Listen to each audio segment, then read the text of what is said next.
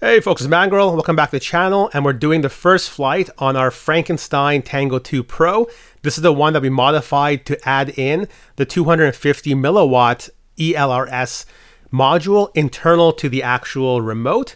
So I'll give you a link in the description to how we did that modification. So we're doing the first flight, but equally importantly, I want to check out this guy. This is the Happymodel EP2 Receiver. So this thing is tiny. This is the same size as my fingernail, actually maybe a little bit smaller, but really impressively, it's got a built-in antenna. So that little tiny gray thing over here, that's a built-in ceramic antenna. And this is the main reason why I wanted to check out ELRS, because of these tiny receivers and this EP2 in particular. And we're going to use this quad for the initial flight. This is my QAVS Mini 3-inch Freestyle, and I have converted this back into the Vista. And you can see where I've put the actual EP2 receiver. So not in a very ideal spot because the antenna is covered up by the top deck and the carbon plates, but we'll see how this performs. We'll see how this performs and go from there. Bear in mind that there are two different versions of each of these. There's two versions of the EP2 and there's two versions of the EP1. The newer version is called the TCXO, which stands for Temperature Controlled Crystal Oscillator. And that means that the crystal that controls the 2.4 gigahertz on these receivers has an additional circuit which helps to compensate for swings in temperature. So me flying this in minus 20 degrees Celsius and then flying it in plus 40 degrees Celsius, that additional circuit helps it better kind of stick to that 2.4 gigahertz. And the newer version, the TCXO, has a purple board, whereas the old version has a black board. So my links in the video description are to the newer TCXO. So I suggest you purchase these. So let's start off with the smallest receiver. This is the EP2. So you can see that tiny antenna on there. And these weigh so little, I have to use a jewelry scale. So this guy here weighs 0.44 grams. And now if I compare this with the bigger cousin, slightly bigger cousin, this is the EP1. So let's weigh just the receiver itself. So just the receiver itself is 0.44. Let's add the smaller of the two antenna, 0.93. So under 1 gram for this. Let's try the longer one. 1.09. So you can see this thing weighs barely anything. Now, I already mentioned that this wires up no different than the Crossfire receiver, which means it's got 4 wires. First one is the ground, next one is the 5 volt, then we have the TX, and then we have the RX. So unfortunately, these do not come with the cables, but hey, I'm sure you've got a lot of cables lying around. And the way we're going to wire this is ground, of course, will go to ground. So on the iFlight flight controller, this is the Success F7. I'm using this particular ground point here. Then 5 volts goes over here to 5 volts. And now on your flight controller, make sure you read the manual, because some flight controllers have particular 5 volt pads that are powered by the USB port and others that are not. So if that's the case with your flight controller, make sure you use the one that is powered by the USB port. That way, if you're working on the bench, you plug in the USB cable, you have the receiver now powered. So that's pretty straightforward. And then here's where, sometimes people get confused, but this is TX, this is RX. TX connects to RX and RX connects to TX. Always bear that in mind. So very simple kind of wiring, but now that we have this wired up, let's switch over to the computer and we're gonna now update the firmware. We're gonna set up Betaflight and then we should be good for our first flight. So now we're gonna open up our Betaflight configurator. We're gonna connect over to our flight controller. We're going to go under ports and we're going to make sure the UART that we connected this receiver to. So remember those orange and yellow cables, we connected those to a particular UART on the flight controller. In my case, it was UART4, so R4 and T4. And I'm going to make sure to turn on the serial RX on that particular UART. Everything else is left as defaults.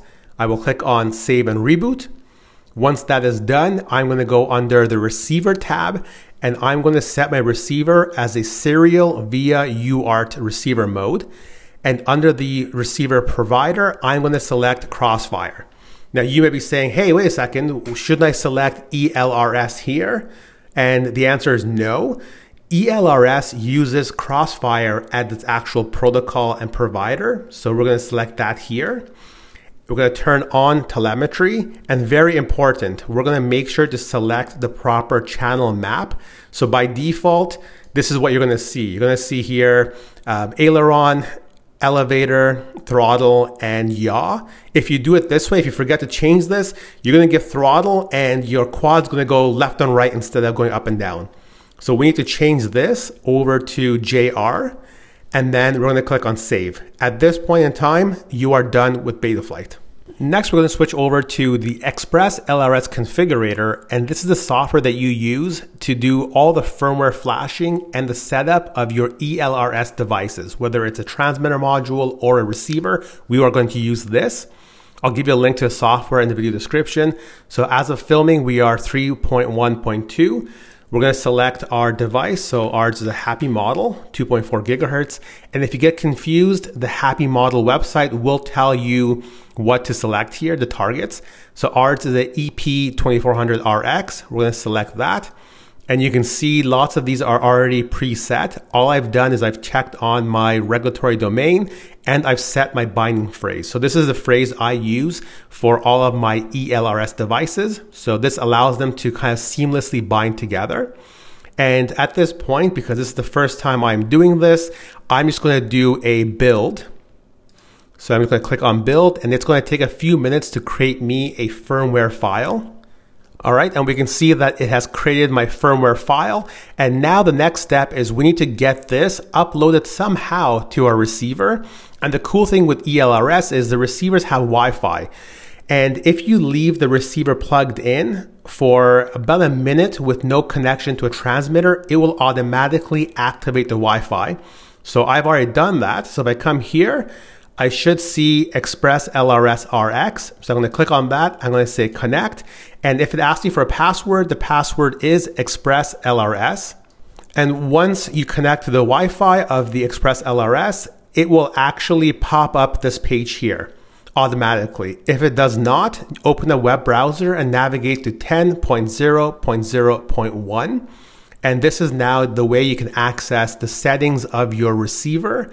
But more importantly, this is how we can do an update. So we're going to come over to the update tab, and it's going to say firmware update. We are now going to point this to our firmware file that we just generated. So we're going to click on that file. We're going to say open, and then we're going to say update. And then once you've done that, you are complete and everything should connect automatically. Now, how long yours takes to actually go into the Wi-Fi mode is set based off of this value here. So you can see mine is set to 60 seconds, which means it takes 1 minute of idle time on the receiver, which means not connected to anything, before it'll go into the Wi-Fi mode. So you can change this if you prefer something a lot quicker. All right, so now that you're up and running, let's go ahead and do our first flight. And this is going to be a real life kind of flight on the EP2. If you're interested in more of a range penetration kind of comparison for the EP1 and EP2, I'll link you to a video I recently did on this in the video description. Hey folks, it's Mangrove from the future here, and I've already gone ahead and done the test flight on the tiny EP2 receiver. So I recorded the whole video. I was about to publish it, and then I noticed a bit of a surprising behavior on the link quality percentage with this receiver. And the link quality is the percentage of packets that are being received by the receiver. So typically, you know, we look for that 100%, 90%, something very high kind of percentage rate. And with this receiver, I kept seeing link quality warnings. And I saw that that link quality was going down to the 80s and the 70s, and not something that I'm used to based on my experience with Crossfire. So I went ahead and I redid all the test flights, and I'm testing now in a couple of different settings. So initially I tested with 250 Hertz on the link and dynamic power. So now I'm going to be doing 250 Hertz dynamic power, 150 Hertz dynamic power, but also 250 Hertz with 250 milliwatt of power locked, so I can see how that impacts link quality. I'm also going to do a flight on this guy. This is the more traditional EP1 receiver that has the external antenna.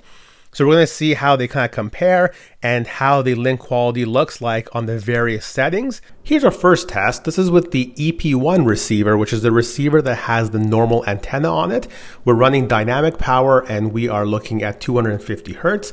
I want you to keep an eye on two things in the OSD. The first one is the link quality, and the second one is the power output of the transmitter. And unfortunately, it looks like the exposure is not fully fixed here on the O3, even with the latest firmware. So still looking a little bit dark, but seeing this, I see that the transmitter is locked to its lowest power output, which is 10 milliwatts, and the link quality is looking pretty good. So this tells me that the receiver is quite happy and it's not calling for any more power. We saw it go up a little bit to 25 milliwatts, and our link quality is holding. I saw it go down to high 80s, mid 80s, but again, at 250 Hertz, that is still perfectly fine. Now we're over to the EP2 receiver. That's a tiny receiver, and we are flying dynamic power and 250 Hertz. I want you to look at the same statistics in the OSD.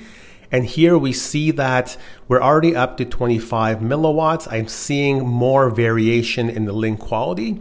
And as we come around this corner, we all of a sudden see that our power goes up to 250 milliwatts. So it's struggling at this point. It's calling for more power from the transmitter. But it still flies perfectly fine, but definitely it's asking for more power because it's having a bit of difficulty retaining that signal strength. Now, next test, we're looking at the same exact thing except 150 Hertz versus 250, and we're seeing that there's a little bit better link quality here because we know there's more sensitivity at lower Hertz frequencies. And as we come around the same spot, we see we are now on 10 milliwatts. We're not being forced into 250 like the prior test, which tells me that the receiver in exact same setting, or not saying exact same situation, but 150 Hertz is performing better. And now we're still looking at 10 milliwatts here, and link quality is sticking to the 100 slash, kind of low to mid 90s. So perfectly fine and perfectly flyable. Now our next test here, this is where I'm actually locking the EP2 receiver and the transmitter to its maximum output, which is 250 milliwatts at 250 Hertz. And we're trying to see what happens to our link quality. So we can see link quality is holding close to 100. Oh, it just came down to high 80s, kind of low 90s. And I get a little bit more adventurous. I go the long way around just to really test and see what happens in terms of link quality. And we can see the link quality is holding pretty good. And we know that the 250 Hertz causes link quality to struggle a bit more on the EP2 receiver. But in this situation, we're not that far away. We're blasting 250 milliwatts. So no surprise that link quality is holding pretty steady and pretty happy. I do a little bit of a split S just for good measure. Again, link quality holding 100%. So this situation, it is quite happy, which I don't see why it wouldn't be. Having spent a couple of weeks with a modified Tango 2 Pro with the internal module, very happy with how this is performing. So much so that I've purchased a new antenna. This is a Moxon antenna. Link in the video description. I'm going to try this out later. But let's talk a bit more about what we saw with the receivers and the performance. So going into this, I never expected that the EP2 with the tiny antenna would ever perform as good as a normal receiver with an external antenna. But I was a little bit surprised at how much it's, I hate to use the word struggle, but how much of a link quality reduction I saw with this particular receiver, especially at a high refresh rate. So at 250 Hertz, we just saw link quality that was lower than what I'm comfortable with. And I wasn't flying too far from myself. I was, a football field, maybe a football field and a half away from myself. And we just saw link quality numbers that was too low for my taste. Now, if you run this at, let's say, 150 Hertz or perhaps even lower, it seems to perform fairly well in my test and my particular use case. But having said that, I think this is good for those situations where you're flying close to yourself. You need to save every little tiny 0.1 grams. And that's just not my case here. So what I'm going to do is, having tested this, I'm going to change this quad back into the EP1. So I've got already the mount here for the antenna. And just look at this. The antenna is so small and weighs so little that if you can fit it, might as well use that receiver instead. And the other factor is, I was flying in a wide open space. I want to make sure that I've got plenty of kind of headroom if I ever hit an edge case. So let's say I'm flying, I go behind a building, I split as a really dense tree. I want to make sure I've got that receiver sensitivity headroom to keep me covered, especially when my module and my transmitter is restricted to 250 milliwatts. I just want to make sure that I'm protected for any kind of weird scenario that ends up happening out there. But again, this receiver is a feat of engineering, and it's got its place in the market out there, and it may work for your particular use case. So hopefully you enjoyed this video. Make sure to like, subscribe, and comment, and stay tuned for more videos.